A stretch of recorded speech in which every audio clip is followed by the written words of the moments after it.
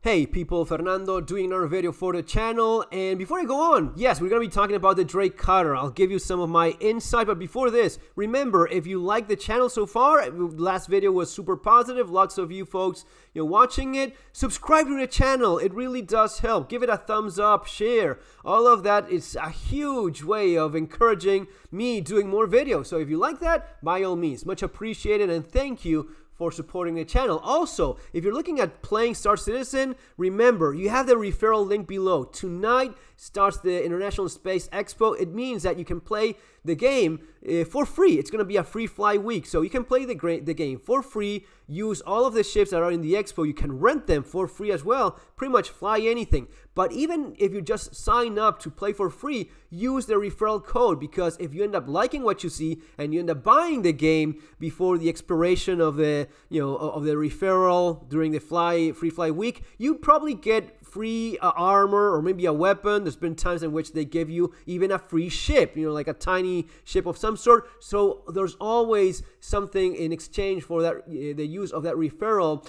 during that week. So let's say you end up liking the game, right? And you say, okay, I'll actually buy it. You buy, don't spend a lot of money, buy yourself your Aurora MR, or maybe the cutter that you see here, if it's priced reasonably. More on that later, but don't spend more money than that. You get your ship with your game package and you start playing. But using the referral code, you will get some extra bonus plus extra 5,000 credits of in-game money, which is always nice to have. So let's get to the video. Look, I like what I see. I like Drake. They do, nice, cool-looking ships. I like this thing. Kind of looks like the Mandalorian's Razor Crest ship. It has somewhat of that VTOL boxy, look to it. It's not exactly, maybe that's my wishful thinking. I would have loved to see something like that. They probably will do a Razor Crest of some sort eventually. They're maybe working on it right now.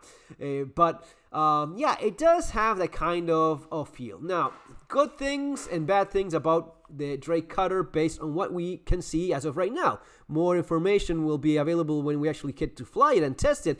But as of right now, positives. I like the way it looks. I think it looks very cool. Drake has this Star Wars, functional, aesthetic, with kind of utilitarian aspect to it. Yeah, that does it for me. I like that very much. You probably have a last gen access to all of the nice buttons and things that you have in some of the newer ships. It seems to have nice visibility, by the way. Talking a little bit about everything. So good visibility is what you see here. And there we see the problem that I at least find, which is guns. It is a ship that, based on what I see now, and more on this later, but so far, it only has 2 guns. That is a huge problem in a starter ship. These guys are saying that, yeah, it's a starter ship to offer everything, to try everything the verse has to offer. Well, the verse hasn't got all that much to offer. One of the few things it has to offer is what you're seeing right now. This is the main game loop in Star Citizen, which is combat, PvE, PvP. You want to have a starter ship that is somewhat okay with combat. It's not going to be the best ship for combat. It is a starter ship after all. But here's where the Star Citizen bullshit starts to surface, right? When these guys talk about, yes, it's a ship that takes you from point A to point B. You know what? All ships take you from point A to point B. So that is bullshit. Now, it's a ship for trying everything that the verse has to offer.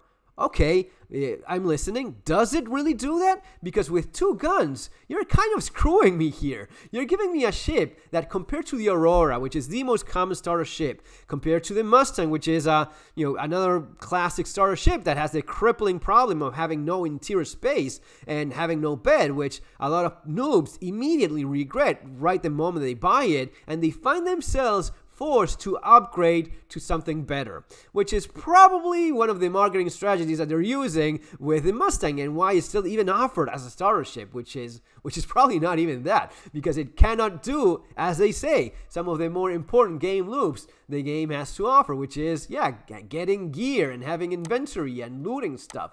So other than that, this ship does look fantastic. Seems to be having VTOL engines, which is cool. It has it seems to have 2 size 1 shields, which I would certainly appreciate. Having just 1 size 1 would be insane. But the problem with this is having just 50% of the firepower that you get from other ships. that is a big problem. Even in a starter ship, you want a starter ship that can fight. And the excuse of, oh, well, it's not a fighter. Well, there's many ships that are not fighters and still have lots of guns. The Aurora, the freighter version has 4 guns. The Explorer version of the Aurora and the Mustang also have 4 guns. Yeah, even the damn Pisces, which is a little drop ship, even that one has 4 guns. And I wouldn't be surprised if you can find numerous other ships that are not for combat that have much better firepower. But even within the starter range of ships, most of the starter ships will have 4 guns for you to do. Look, if this is just a matter of I have 2 guns and it has a hard points for a couple 2 more, that would be fantastic. That would show a level of yeah, that is smart. That would be the smart thing to do, would be give the guy 2 guns and then 2 empty hard points for the new player to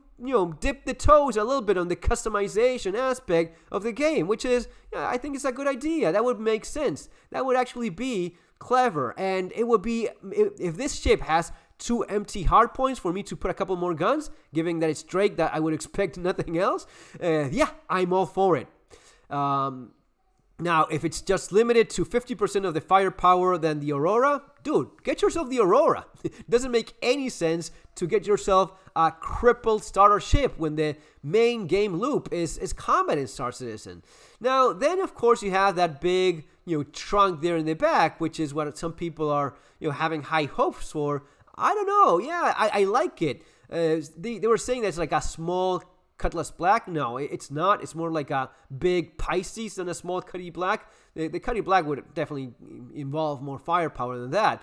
And here you see a rock. Now, is this kind of like an internal joke? It seems that the rock does not fit. I would be surprised if the rock fit. Now, if the rock does fit, I change my position and I will say, yeah, even with just 2 guns, yeah, you allow me to carry a rock in this thing. So yeah, it would be a reasonable starter ship in the starter ship price range.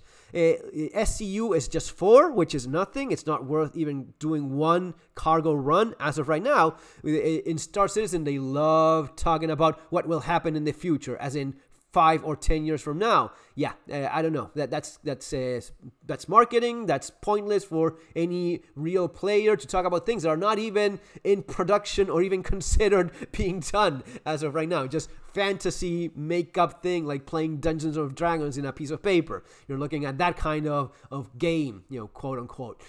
But if it fits a rock, then maybe, yeah, it could be. Now, final thought is price. That's gonna be another aspect. If this ship is priced like a Hoover bike, if it's cheaper than if this thing is cheaper than an Aurora, okay, 2 guns, I would probably give it some thought as limiting myself in such a way, but I have a pretty looking ship. Yeah. Now, if it's the same price as the Aurora, which has 4 guns, 2 size 1 shields, it has a bed, just like the cutter has a bed here. That's a big aspect. The bed is an important aspect of any starter ship. So you don't want a starter ship that has no bed, and you have it here. So if it's priced cheaper than the Aurora, yeah. But if it's on the same price or more expensive, I don't see the practical aspect of going with this ship at all. Even if it does carry a rock, which rock is kind of stupid anyway, because it's one of the worst wastes of time in terms of mining. I mean, I've mined hundreds of millions of credits in the game with a prospector. I don't even bother with a rock. It's kind of, wasting your time. But that's the thing. It's going to be about exactly how many hard points you have in this thing. It's going to be about the price. It's going to be about if it actually fits the rock, which I'm betting it does not. Wouldn't make much sense to have this ship fit a rock. This side shield that it goes out on the side, yeah, I don't even know the point of this kind of thing. Why does it even bother with it? What does it do? Like improve your shields? I mean, it's cool. I won't say it's not. Now, in terms of what you fit in there in the back, you probably fit a Stevie or one of these little golf carts from Grey Cat. But yeah, and it's kind of fun, but it's also kind of pointless because you don't even use vehicles much in the game. There's nothing for you to do with a vehicle here. So that's my take on it. Let's see how many guns you can actually fit in this thing. Let's see the pricing. And yeah, it does look cool. And it seems like a pretty reasonable starter ship is if priced accordingly, or if it actually has 4 guns like pretty much all other starships have. See you in our next video, guys. Take care.